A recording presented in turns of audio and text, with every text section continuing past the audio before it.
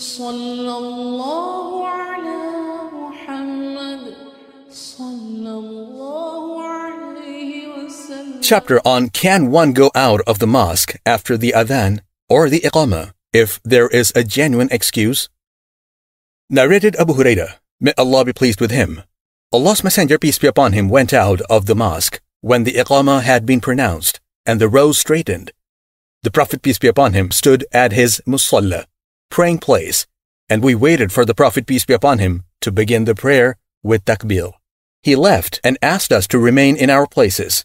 We kept on standing till the Prophet, peace be upon him, returned, and the water was trickling from his head, for he had taken a bath of janaba.